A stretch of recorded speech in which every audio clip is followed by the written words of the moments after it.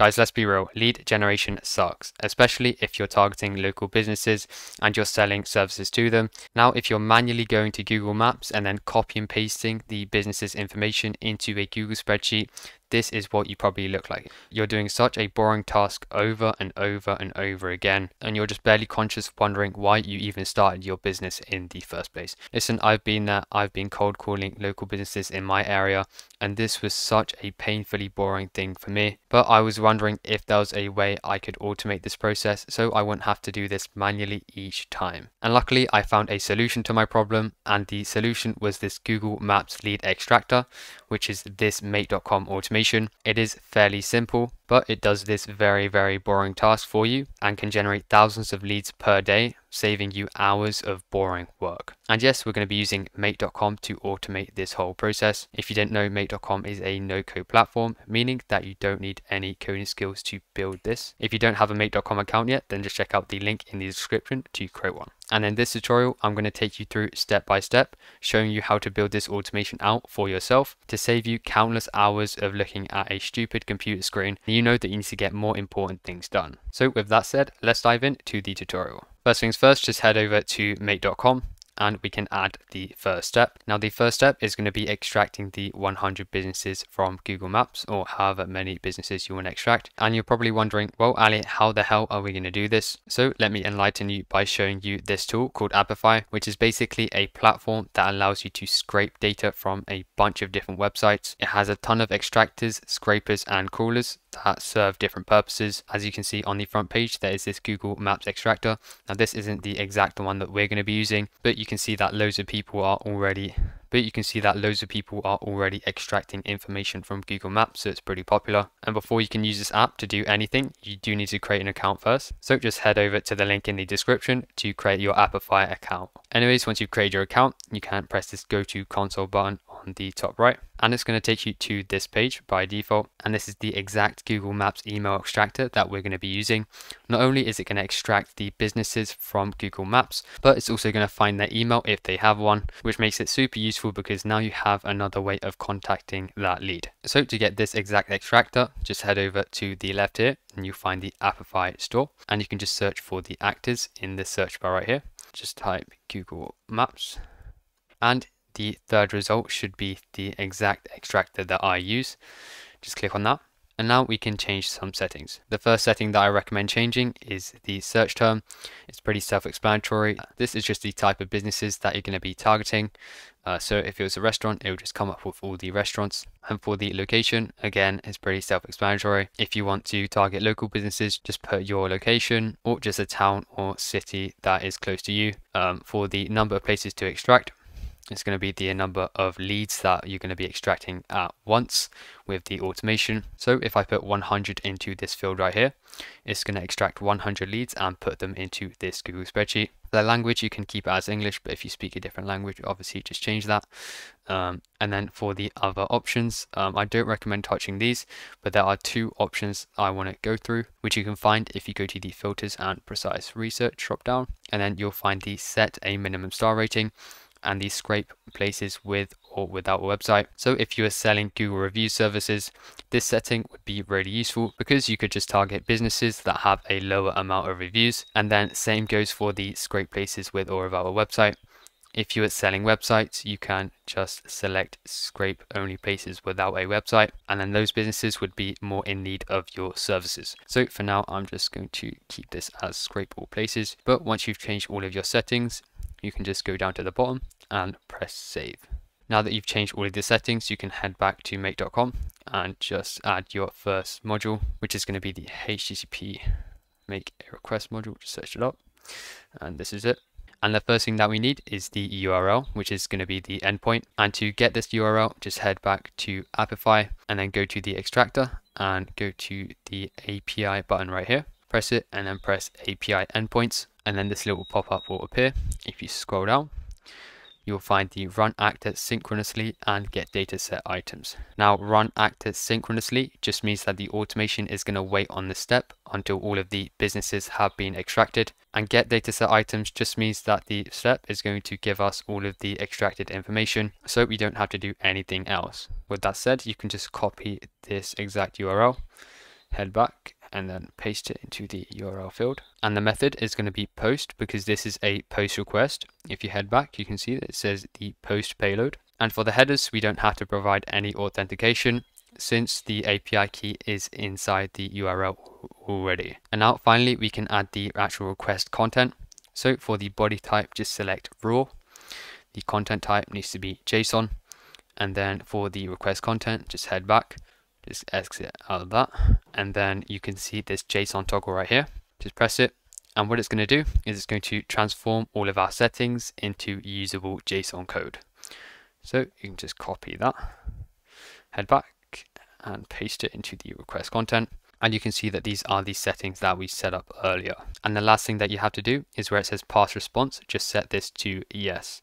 If you don't do this step, then it's going to destroy the whole automation. So make sure you do that. And once you're done, just hit save. So that is the extracting part of the automation done.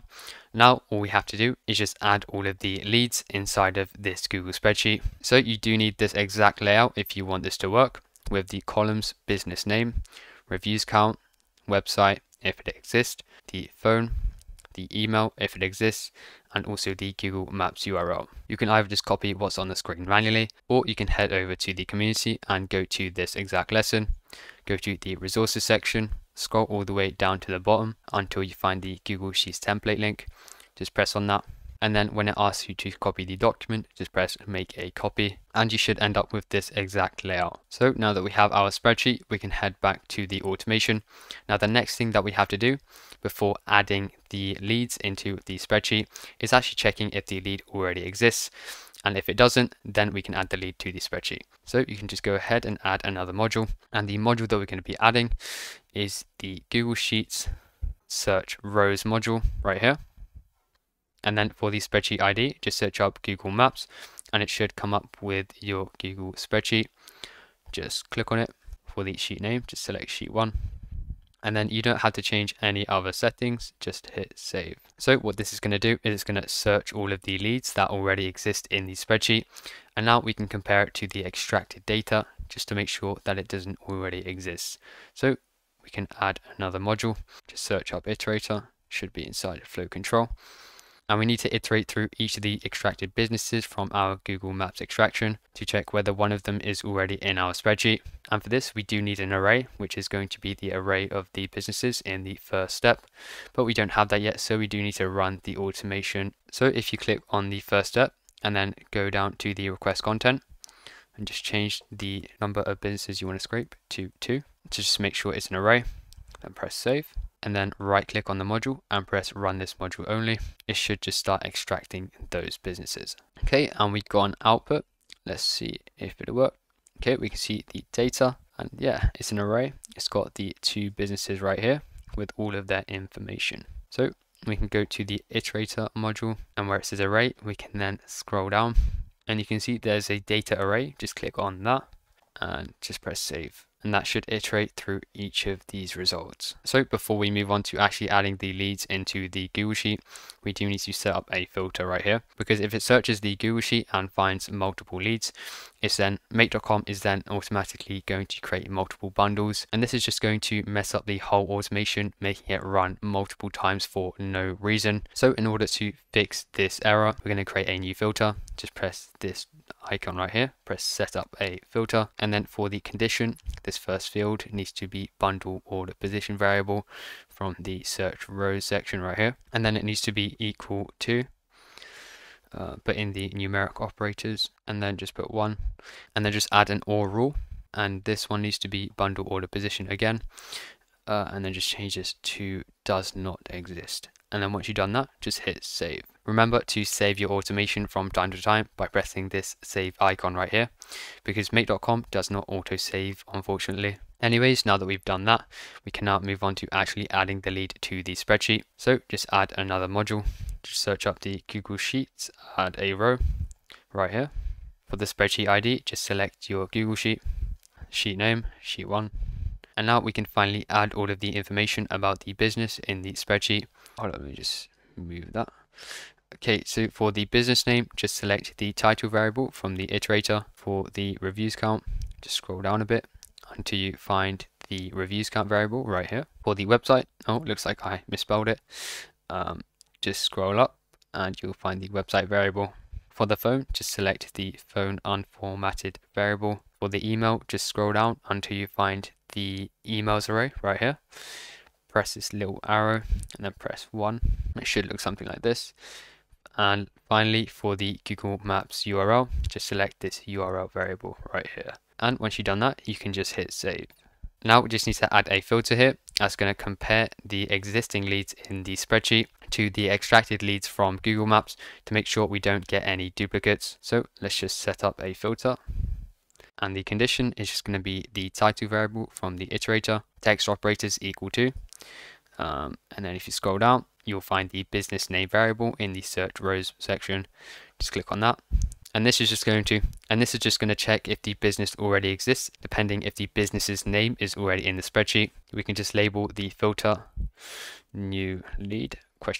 And then once you've done that, just hit save. So ladies and gentlemen, that is the whole automation. It's a pretty simple automation, but I assure you it's going to save you countless hours of looking in front of that computer screen. And by the way, if you wanted to know where to get the pre-made Google spreadsheet, all of the resources for this tutorial are in my community called Automation Academy. And if you go to this lesson and scroll all the way to the bottom, you'll find the exact make.com automation that I built in this tutorial. So if you just click on it and then press download, head over to yourmake.com, press more, and then press import blueprint, choose file, select the blueprint file, and then hit save. You're going to get the exact automation imported into yourmake.com in seconds without ever having to manually set this up. In my community, not only do we have an automation library full of tutorials like this one, which also contain all of their resources, we also teach you the fundamentals of no-code platforms and allow you to network with a bunch of other builders that are in the AI automation space. So just click the first link in the description if you want to check out Automation Academy. With that said, if this tutorial was useful to you, just go ahead and like and subscribe. And I hope this make.com automation made your life a bit easier like it did to this guy. You can see that he's pretty flippin' jolly that he found a solution to his problems. So if this is you, just again subscribe for more automation tutorials. And if you had any issues while setting this automation up, just let me know in the comments so that I can respond to you as soon as possible. And yeah guys, keep building, keep automating, and I'll see you in the next one. Peace.